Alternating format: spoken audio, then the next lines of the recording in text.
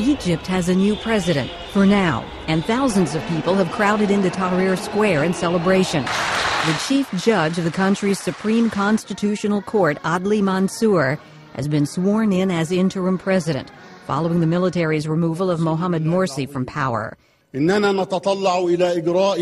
Mansour called on the country to stop producing dictatorships and praised the massive street demonstrations.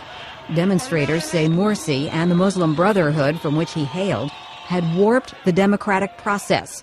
The military has now launched a major crackdown against the Brotherhood, arresting the group's top leader. But Morsi supporters have taken to the streets as well. This is not freedom. They're arresting people without court order. We're back to Mubarak. The Obama administration released a statement acknowledging the legitimate grievances of the Egyptian people, but stopped short of calling the action a military coup. Britain's Prime Minister went a step further. We never support in countries the intervention by the military, but what now needs to happen, what we need to happen now in Egypt is for democracy to flourish and for a genuine democratic transition to take place. The military is in the process of installing a new civilian government until elections can be held.